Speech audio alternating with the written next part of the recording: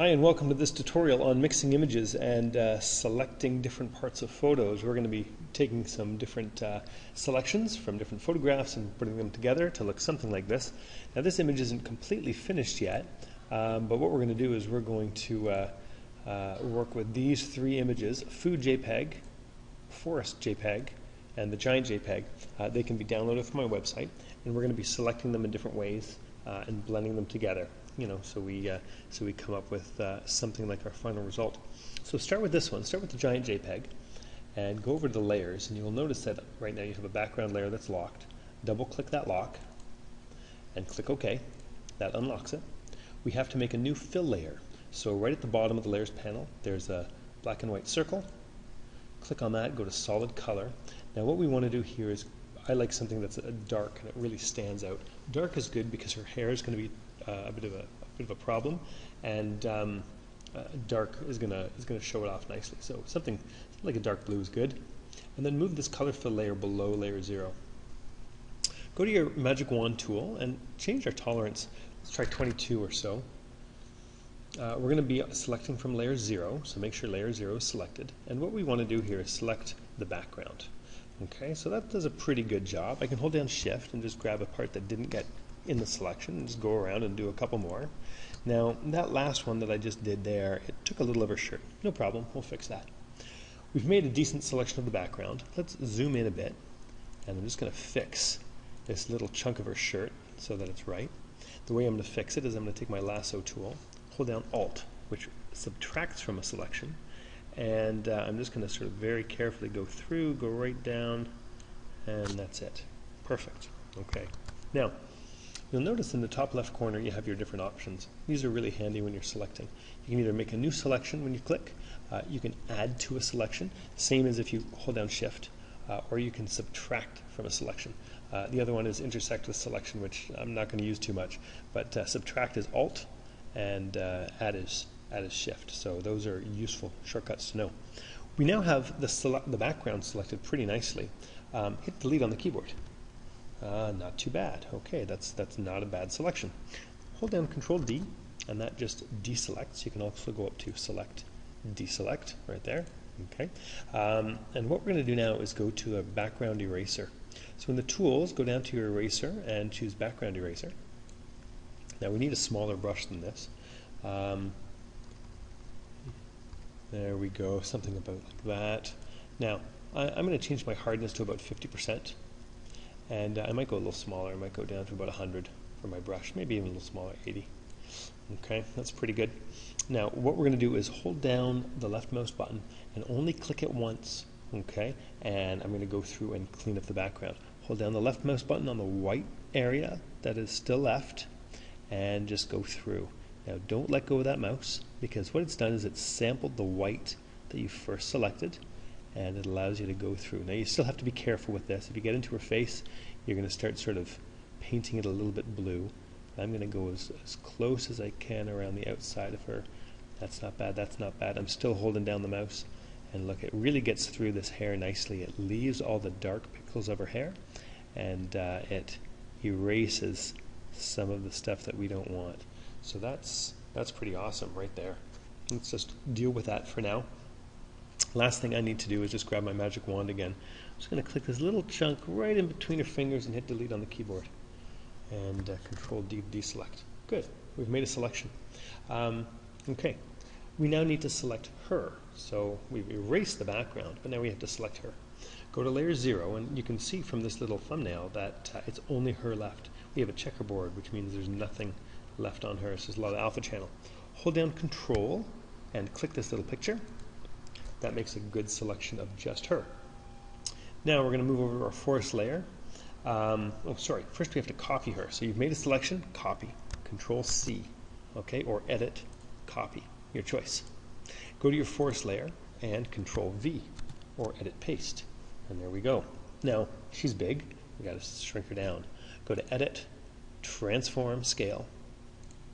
And I'm going to do this a few ways, but I'm going to show you just to do it by numbers.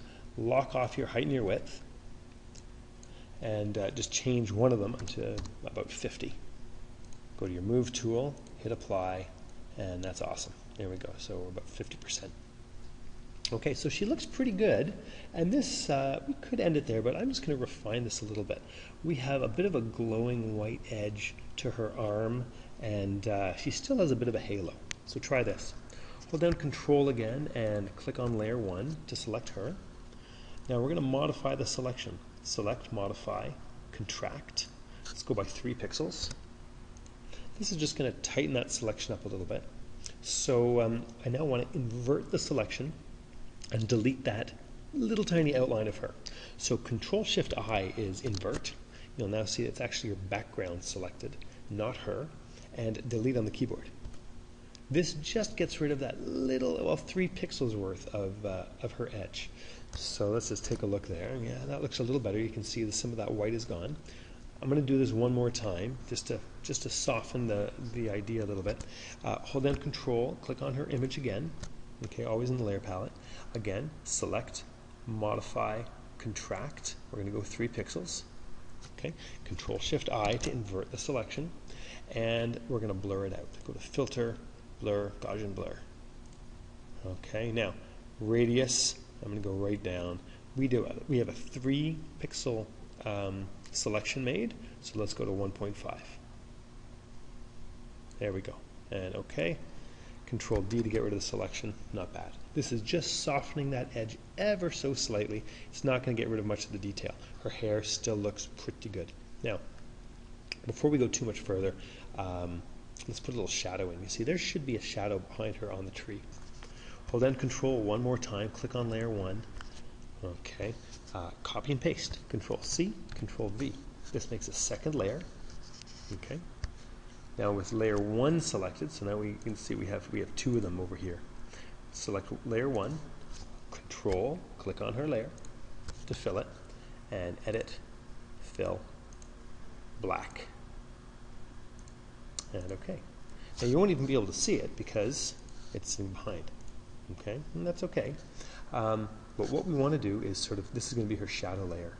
So we're going to just move it a little bit, but we're going to have to erase some. So Control D to get rid of the selection. Here's our Layer 1. Oh, we don't want Layer 2 to move. We want Layer 1 to move. So grab Layer 1 and move Layer 1. Move Layer 1. There we go. Move Layer 1. Move Layer 1 just so it's a little bit off from the original. Maybe something like that. Okay, and this shows us exactly where we're going to have to erase. So with Layer 1, just grab our eraser tool for a second, and we can make this a larger size brush. Okay, and we're just going to erase this. Change my opacity up to 100, and just get rid of anything that I can see. That's good. Okay, with Layer 1 selected, let's change the opacity down to, oh, I don't know, 50%. Might even move it down a little bit. That's good. And I could even blur it out a little bit. Maybe I don't want to reduce the opacity quite that much. Here we go. Okay, so I put it at 67%, and now I'm going to blur that as well. So blur, Gaussian blur, and you can just see what you like there. This just adds a little more detail. This shows that she's actually there. It gives a little bit of a shadow. Okay. Not too bad. Now one more thing that I want to do to her is I want to add a vibrance layer.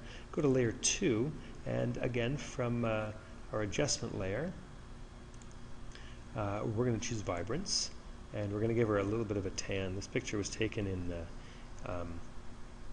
the winter, and so she needs a little bit more color. There we go. We're just going to push that up just a little bit. A little more color matches the background. Very nice. Okay. Last thing we have to do here is get our food. Now, with this image, I've already made a selection. I've taken my pen tool and I've very carefully gone all the way around. Now, once you go all the way around and you meet up again, you'll look in your paths and you'll have a work path. Now, to save a little bit of time and some boring clicking on my part, I've already gone through just with the pen, slowly, carefully, all the way around. When my path is done, right-click on it and make selection. Click OK to that. Copy it. Go to my forest and paste it. So I'm on the layers there and Control V to paste it. It's too big, obviously. So edit, transform, scale. This time I'm going to use shift. I'm going to grab a corner and I'm just going to scale it down because I'm not exactly sure what percentage I want to go down. So I'm just going to keep moving it and scaling it until it's about right. That's about right. I'm also going to edit, transform, flip horizontal. I want them to go the other way. There we go. Not bad. Okay, we're almost done here. Let's just look in really closely, and you can see that he's just sort of floating here. Right? Our layer 1 is just sort of floating, and we want him to really be pinched in between her fingers.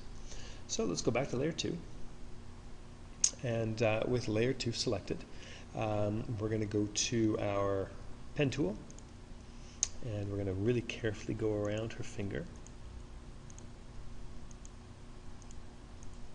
Okay, just a few clicks, and we can end it right there. Go over to paths, right click, make selection. So now we have a nice selection of the finger. Okay, on our layers, Control C, Control V, and now we have basically a layer of just a finger. Okay, I'm even going to take layer 4 and I'm going to name it finger because otherwise I'll forget what it is.